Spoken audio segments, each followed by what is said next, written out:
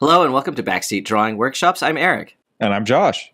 Today we're going to be drawing a background, and we're going to do it one step at a time, starting with a tree. I really like the backgrounds. Yes, I'm going to kill you, Josh. Okay.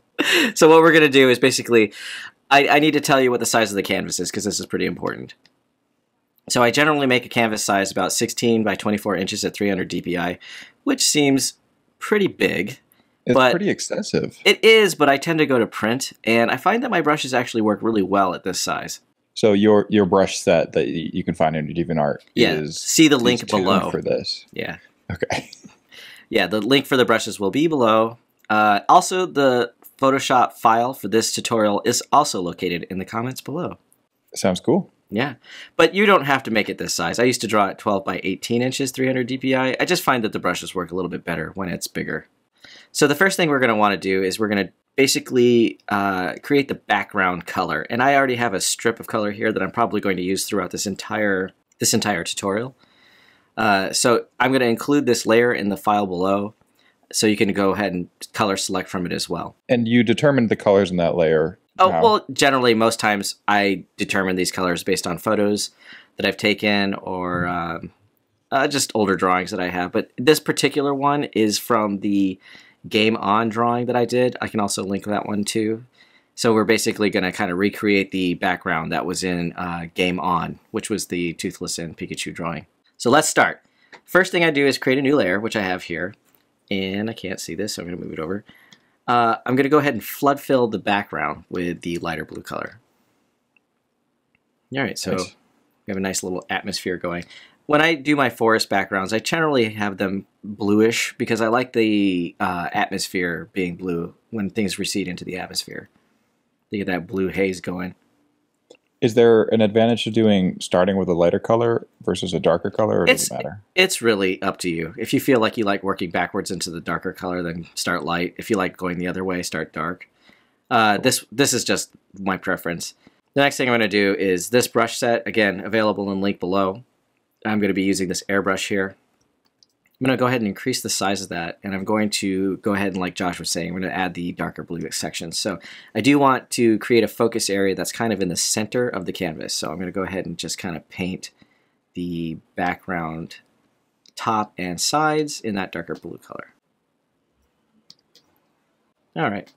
So as you can see here, we're already creating in kind of like a staging area in the center where the figure for your drawing might be. All right.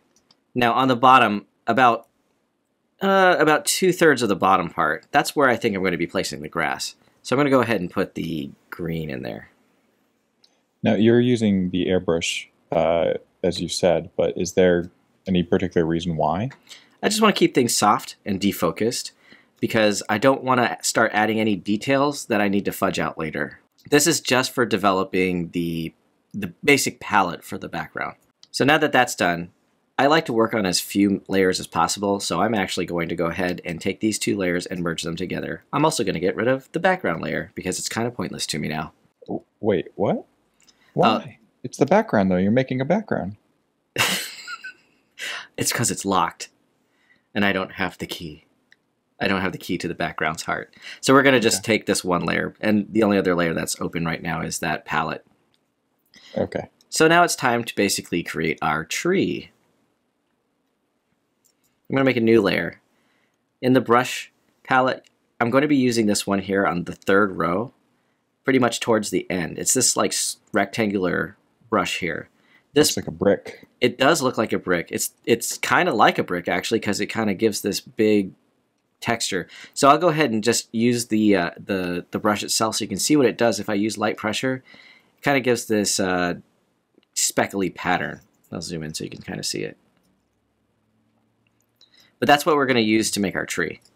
So on that new layer, I'm going to go ahead and reduce the size there. I'm going to take a darker color here from my palette, and I'm going to just basically make the basic outline of a tree. Why is it blue, though? Shouldn't it be brown because it's a tree? It's darker green. Oh, whoops. Yeah. The reason it's closer to the background color is because the atmosphere is actually going to cause things in the background to pick up the color of the background. So since I have a bluish background, I've decided to make the things that are going to recede into the background kind of pick up that atmospheric color. Now the brush texture, you're kind of going darker and more. Like I'm not seeing the reason that you're using the brush necessarily. Right, right. Because I'm pressing pretty hard. So if I press very lightly, it'll make the texture color. But if I push really hard, then you're going to get the more opaque color. But I am doing this because it tends to make ragged edges. And one of the things that kind of kills the believability or depth in your image is making things with very, very hard, straight lines. So the reason I'm using this brush is because it does give a little bit of fuzz to the edges. And since the trees are barky and textury anyway, I do want to make sure that I don't have too many straight edges on the sides. Cool. Yeah. So now that we have our basic shape of a tree, I'm going to go ahead and set that guy over there because I want to put another one on the left-hand side. So I'll just do that one really quick too. And there's no real method here. A tree is a tree. I mean, I like taking them off the canvas so you don't see the tops. One, because I'm kind of lazy, and two, it's easier to create them quickly this way. And then we'll deal with the canopy and the leaves in a later episode. Ooh. Yeah, let me move this over real quick. Every tree is unique, you know. It is kind of like a tree snowflake, but made out of tree instead of snow. Very poignant. Right, so the first thing I'm going to do here, now that we have our basic tree shapes, I'm going to create a new layer. And this layer is going to be a clipping mask. The way you create a clipping mask is by hitting this key here, Option or Alt, and then holding the mouse between the two layers and then clicking it. That creates the clipping mask. The other way you can do this, shortcut. Yeah, the other way you can do this is right-clicking the layer and then going to Create Clipping Mask, and it's just going to go ahead and create the clipping mask to the layer that's underneath it. Basically what this means is, and I'll take a quick brush here, like I'm drawing in the center of the canvas, but it's not showing up. That's because the clipping mask will only show up in the areas under where the layer is underneath it. So as you can see here, I'm moving that blob of green. It's only showing up where this layer is. So that's all that really means. So what we're going to do here is we're going to use the clipping mask to our advantage. I'm going to take that same brick brush, and I'm going to expand the size out a little bit. And what I'm going to do here is I'm going to take this lighter blue color, since we have this very dark green, is I'm going to take that brick brush, and like I was using it before, I'm going to very lightly touch the tree and the entire trunk. And now you may not be able to see it very well zoomed out, but when I zoom in on this, you can see that it's actually creating a bit of bark, a bit of texture. So the next color I'm going to pick is a lighter blue color, this one here. I'm going to basically do it one more time. And this basically accentuates the bark. And it kind of gives the tree a little bit of an aspen look. Could you zoom in on that again? Mm-hmm. So here it is with that lighter bark texture. More. Cool.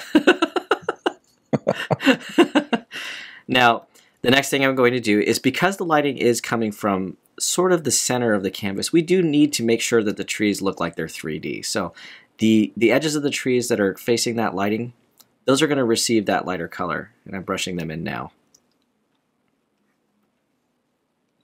You're using a very large brush. Okay. Yeah, I reduced it just so I can get inside of here like that. There we go. All right.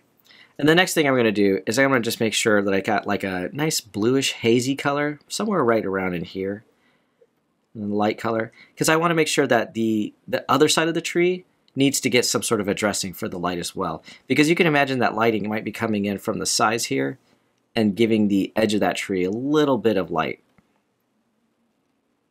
We can just assume that the lighting from the sun is bouncing off other elements in that forest and then giving the trees just a bit of life on the opposite side of the main light source. Some other things that might be in a forest include like a bear, some grass. Some grass.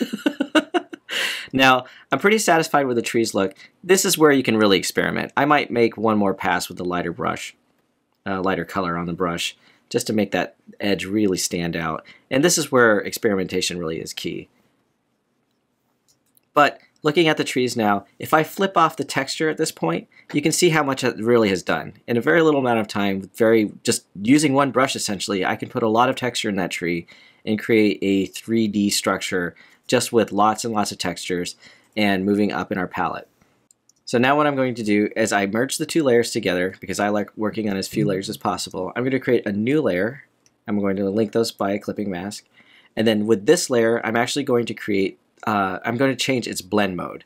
And blend modes are just different ways that the lighting interacts with the layers underneath. But for this particular one, I'm going to choose overlay.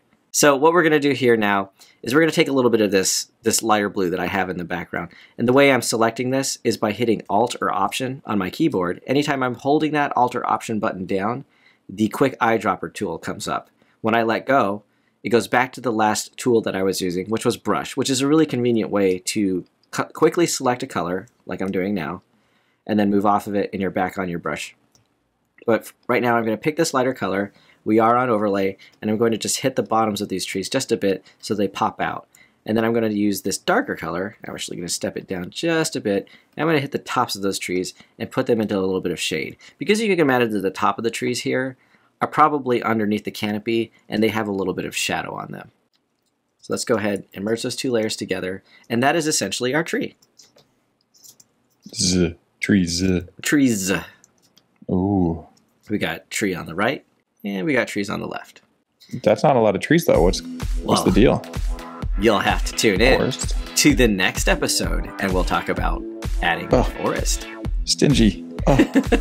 But until then, we'll see you on the next episode. Goodbye. Smell you later.